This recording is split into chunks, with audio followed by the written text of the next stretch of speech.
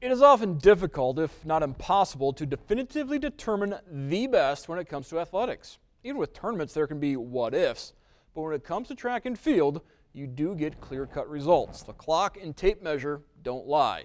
So when we call number 13 on 44's Top 44 Female Athletes the fastest girl in the state of Ohio, she has the number 11.67 seconds to back it up.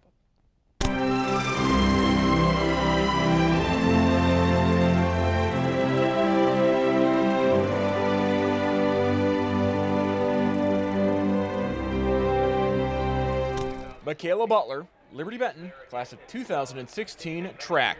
The state record holder in the 100 meters at 11.67 seconds. Heading into her senior season, a 5-time state champion, winning both the 100 and 200 as a sophomore and as a junior, as well as the 200 as a freshman.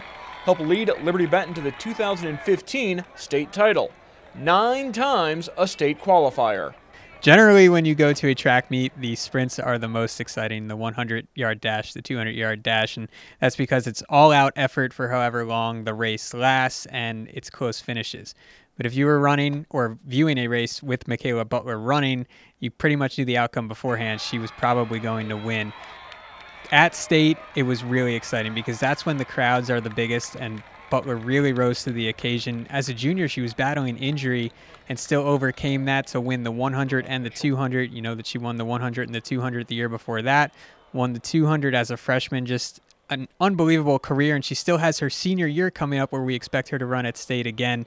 She's super fast, super strong, and a pleasure to watch run. It really is exciting. She is definitely a dedicated athlete. I mean, I don't know that I've never had someone that is willing to put in as much time as she is, even outside of here. Obviously, she'll do anything you ask her to do at practice, and then she's doing things outside of here to try to get better as well. So it's not all necessarily talent. There's a lot of hard work that's gone into it as well. So she's one of those girls that seems like she just is on that verge of just taking over the whole domination of the 100-meter and 200-meter dash.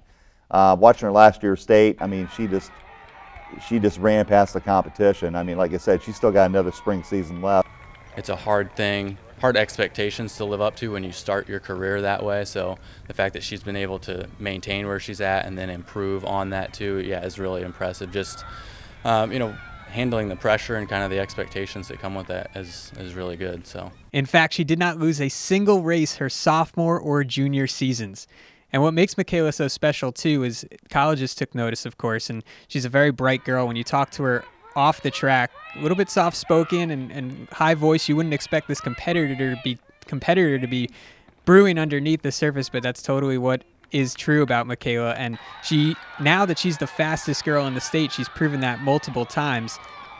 She's her own competition, which makes it even crazier. She wants to beat herself. She's setting times where she said, yeah, I could be a state champion, but that doesn't mean I necessarily ran fast. I want to keep improving, keep getting better. I think I have a lot of room to grow, both in my final season here at Liberty Benton and then again in college. It really takes a special type of mindset to become that kind of competitor and champion.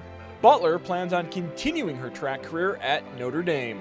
Michaela Butler, number 13 on 44's Top 44 Female Athletes.